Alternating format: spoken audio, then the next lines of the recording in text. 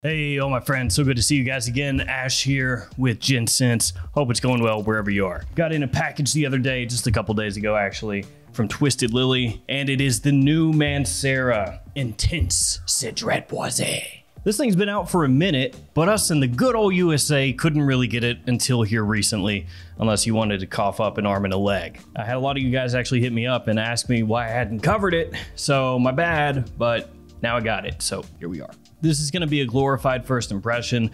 Like I said, only had it a couple days, only worn it a couple times, so I can't really give you guys a huge breakdown, but I can let you guys know what I think about it and how it's going so far. So in the video, I'll show you guys the presentation, let you know how it compares or stacks up to the original, let you know if this is worth a little bit of a markup to get this one instead of the original, and also if it's redundant. So let's jump into it. Let's check it out. Intense Cedrat Boise.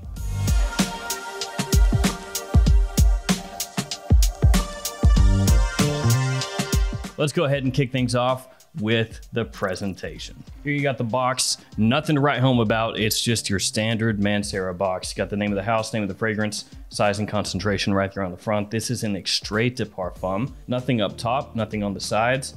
Ingredient information on the back and a sweet misprint. Mancera, come on dudes. It says eau de parfum on the back, but it is actually an extrait de parfum. Then on the bottom, you have your badge code. Badge code here, 21L354D. Because Mancera is no longer playing in 3D, they're playing in 4D. Then of course you have the little Mancera pouch on the inside of the box that you can put your bottle into, I guess, if you want to take it with you and look fancy. You can just put the bottle in there and you got a pouch. And I imagine a lot of people use these like the Crown Royal pouches. And here we have the bottle. Looks pretty much the exact same as the original Cedrat Boise, only this one says Intense on the front, in case you forgot. And the cap is the newer style. So it's magnetic, which is much nicer. Has the different newer Mancera logo up on top of the cap there.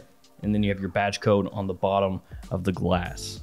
Back in my day, you had to unscrew the Mancera cap. None of this magnetic nonsense. Atomizers are a lot better nowadays too than the old ones. These ones are pressurized, check it out.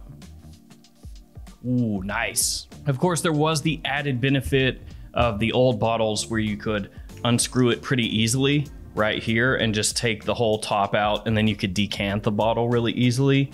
But that's about the only thing that was better on the old ones. So at full retail, a 120 milliliter size bottle, which is what I have right here of Intense Cedrat Boise, is $200 US. By comparison, the original, same size, was $180 US. So roughly like an 11% difference in price between the original to this one. And if you're looking for this one, you can buy it from twistedlily.com, same place that I got mine. You can use the code GENTS10 to save yourself 10% off. That's good for the entire website, or of course, just this fragrance if you just wanted this. So that's GENTS10, twistedlily.com. Use that whenever you shop there. So I imagine a lot of you guys are just wondering, hey, is this basically just an intense version of the original? Is it worth it? And also, how intense are we talking here? Well, apparently, this is a 45% concentration, which is completely insane to me. 45%. Yeah. The original Cedrat Boise is not a weak fragrance. This doesn't have terrible performance. It lasts a long time. It projects heavily. It's the type of fragrance that if you spray it on pretty heavily, you're gonna choke people out. Like, it's legitimately considered a beast mode fragrance to a lot of people. And Mancera said, you know what would be great is if we took that, right? And then we take it not to 11, but to 12. Just as heavy as we can get it. Let's do that. And it is sort of a sign of the times where you see these niche fragrances, these niche fragrance companies taking very popular releases of theirs and doing flankers, doing either spin-off versions like Interlude Black Iris or heavily concentrated versions of the fragrances like this one or Interlude 53. Interlude's great. You can just throw that in when you're talking about niche fragrances because it's got both types. A really high concentration version of the fragrance? Yes. A different iteration of the fragrance? Also yes. Now with this fragrance, when I got it in, I opened up the box like this and I could immediately smell it. Yeah, it wasn't leaking, no leakage at all, thankfully, but I could smell it coming up, permeating through the box. and I knew right away, oh, this is gonna be a doozy. When you first spray it on, you get that sweetness, that fruity blast, that bit of freshness from the original Cedrat Boise, but here it smells better, smoother, richer. The woodiness here a little bit more pronounced for me in the opening. It doesn't come across quite as synthetic as the original does. It just smells overall better. So yes, in the opening, Intense Cedrat Boise does come across kind of like you would expect. Cedrat Boise ramped up, given more power, given more richness, more depth, and what smells like a higher price tag in terms of price per kilogram. Now, of course, it's going to be that because of the concentration, but overall, it just smells better put together, better quality, better everything. So with this one, you're going to get black currant, giving you that tartness, offsetting a little bit of the fresh sweetness from the citrus in the opening. Smells fantastic. The woodiness is there immediately, as I said, and it comes out more and more as the fragrance dries down. A little bit of jasmine that you pick up in the mid, but not heavy-handedly. The leathery facet from the original Cedrat Boise, that is here, but it's not as potentially off-putting. Now, the original Cedrat Boise, I don't at all think is a hard-to-wear fragrance. I don't think it's a divisive fragrance, but some people don't like the leather note that's in there. The leather that's in this one is offset more by the woodiness, because the woodiness, again, to me is ramped up. So it's kind of stepping in, taking the place of the leather note from the original. Now, one thing you might be wondering is Intense Cedrat Boise a little bit funky? A little bit off-putting? You know, you went to Fragrantica or somewhere like that. You looked at the note breakdown, you saw that there's oud in there. And I think Fragrantica put specifically animalic notes, which I don't think is actually on the official note breakdown from Mancera. But anyway, you looked at that and you thought, did they take Cedrat Boise and do to this what they did to Layton with Layton Exclusive? You know, taking that DNA and interjecting funkiness and animalic pissiness or fecal notes and make it more dark and foreboding and difficult to wear? No. That's the answer, no. You will get woodiness, just not of that dark, foreboding, mysterious nature that you might expect looking at that note breakdown. So even though it does have that suede leather, it does have that woodiness, it doesn't come across harsh.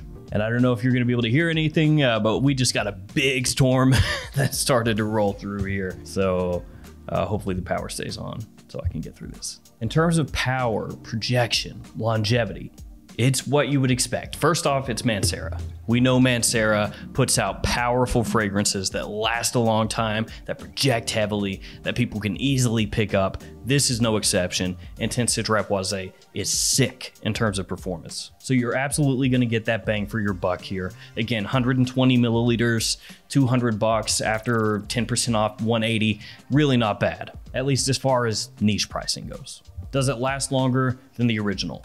Yes, off my skin, absolutely it does. Does it project more than the original? Again, yes. Sometimes when you ramp up the concentration, the projection actually goes down. There are a lot of different fragrances out there where the eau de toilette version will actually project further than the eau de parfum or the parfum version. That's not the case here. Now, as I showed you before, the atomizer on this sprays out a really fine mist, which is good. It gives you a feeling of luxury, a feeling of quality when you use the atomizer. But do keep in mind that it may not hit you as concentratedly, is that a word? Yeah, as the original one with the crappier atomizer. You'll get a more even distribution with this one as opposed to just kind of blasting certain spots, is what I'm saying. Kind of off on a wandering tangent there, but the reason I bring that up is sometimes with some atomizers, you know, you'll get a hyper concentrated blast in one spot, and then you'll smell that one spot and be like, oh yeah, those are really strong. And then you'll get a different fragrance that,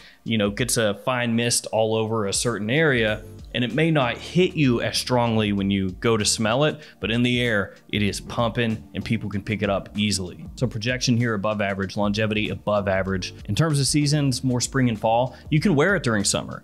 I mean, it has freshness to it, but it's so strong and it does have that sweetness to it that you really have to keep that in mind. You don't want to spray a ton on, you go out there in really high heat situations and just choke out and obliterate everybody near you.